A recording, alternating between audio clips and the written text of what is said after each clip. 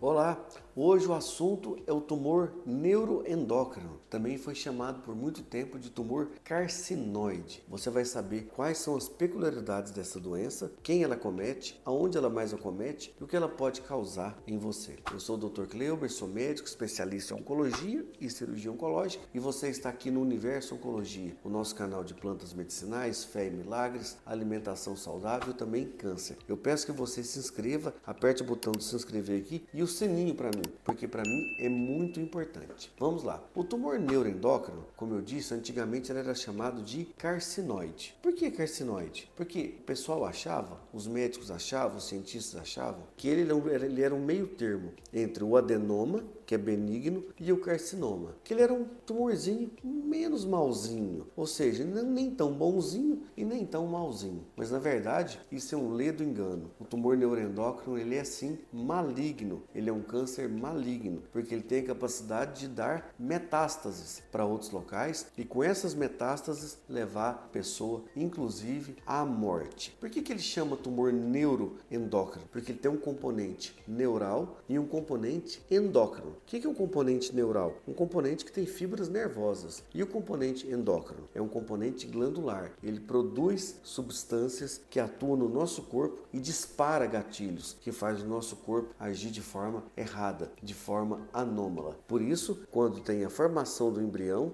o embriãozinho tem uma parte em cima chamada crista neural. Nessa crista neural, às vezes, solta células. E essas células, elas caem em vários locais do intestino ou do corpo onde brota tumor. Olha que capricho que tem esse tumor. Por ele se chamar neuroendócrino, ele tem uma célula em cima dele, um conjunto de células que se chama células enterocromafins. Mas o que tem esse nome esquisito? Quando você faz a biópsia e deu um marcador genético chamado cromogranina A ou cromogranina B, fecha o diagnóstico então de um tumor neuroendócrino. Ele pode dar onde? No trato digestivo e no trato respiratório. No trato respiratório é muito comum, no brônquio. O que é o brônquio? O brônquio é aquele cano que divide para a direita, vai para o pulmão direito, divide para a esquerda, vai para o pulmão esquerdo. E nesse local, ele tem uma peculiaridade. Como ele solta substâncias, e essas substâncias não vão para o fígado, ele pode causar o que causa a síndrome carcinoide. A síndrome carcinoide ficou com esse nome. Mas por que síndrome carcinoide? Porque esse tumor,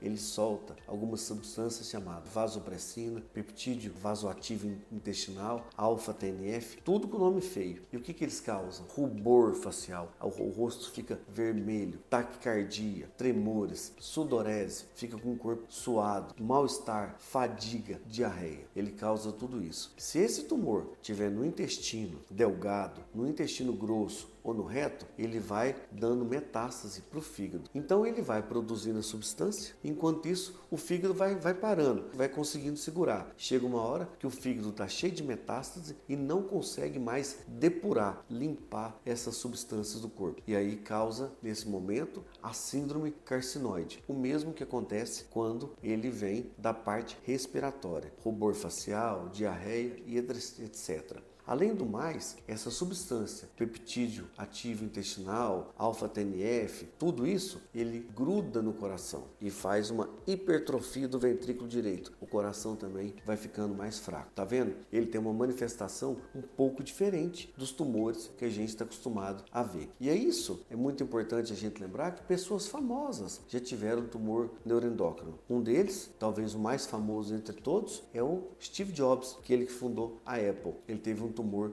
neuroendócrino e ele teve que fazer um transplante de fígado. Transplante de fígado é por isso que eu digo, em alguns tumores com metástase, é possível, em alguns casos, ainda ter cura. O transplante de fígado, ele é reservado para tumor neuroendócrino. Por exemplo, se você tiver um câncer de intestino com metástases no fígado, não tem indicação de trocar o fígado, de fazer transplante. Mas o neuroendócrino, ele tem sim a indicação de fazer transplante de fígado. Eu tive a felicidade de conhecer um médico lá nos Estados Unidos que fez esse transplante nele. Acabou que depois de um tempo a doença se espalhou para outros órgãos e ele veio a falecer. Mas vamos ver como que a gente faz o diagnóstico de um tumor neuroendócrino. É muito difícil. Por quê? Muitas vezes ele é um achado incidental. Incidental, Dr. Kleuber?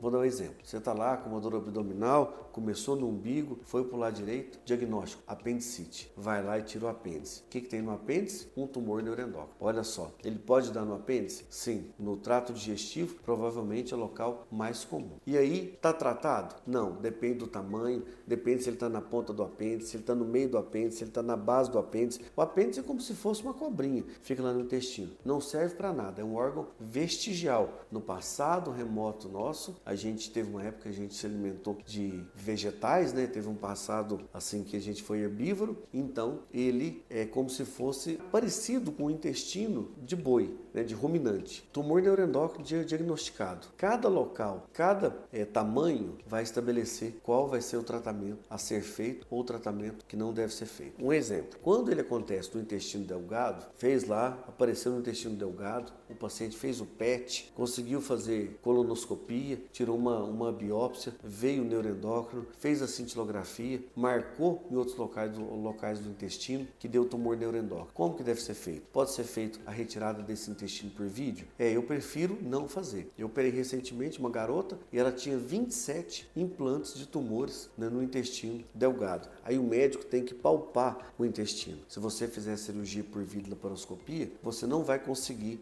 palpar todo o intestino grosso, todo o intestino fino, para ver aonde está. Quanto mais distal, mais ele é agressivo. Quer dizer que se um tumor neuroendócrino no reto, ele é mais agressivo que no intestino delgado? Costuma ser. Mais agressivo que um tumor no pâncreas? Pode ser que sim. Não dá para afirmar. Como que dá para afirmar? Quando a gente faz a biópsia, tem um marcador que é feito no momento da biópsia, ou seja, uma análise de DNA, que é o KI67. Se ele tiver uma expressão alta, quer dizer que o tumor ele é agressivo, ele replica muito. Se o KI67 for mais baixo, quer dizer que a taxa de replicação dele é mais baixa e o tratamento dele é mais tranquilo. Qual que é feito o tratamento? Ele é feito com drogas, com quimioterapia. Depois tem alguns bloqueadores chamados ocreotide e análogos que também podem ser usados. Mas basicamente o tratamento do tumor neuroendócrino ele é cirúrgico.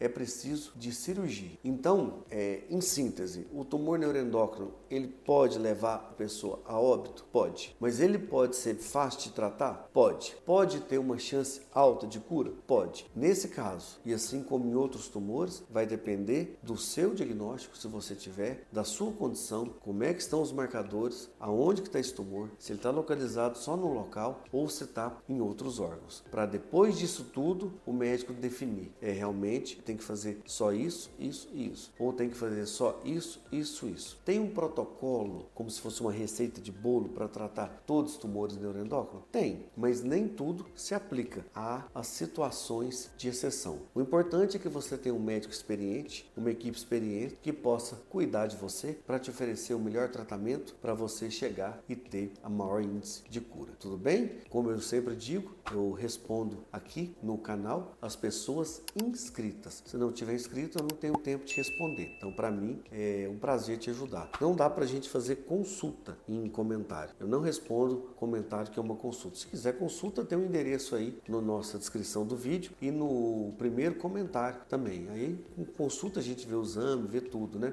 Mas dúvidas pontuais, é um prazer poder te ajudar, tá bom? Fiquem com Deus e até a próxima.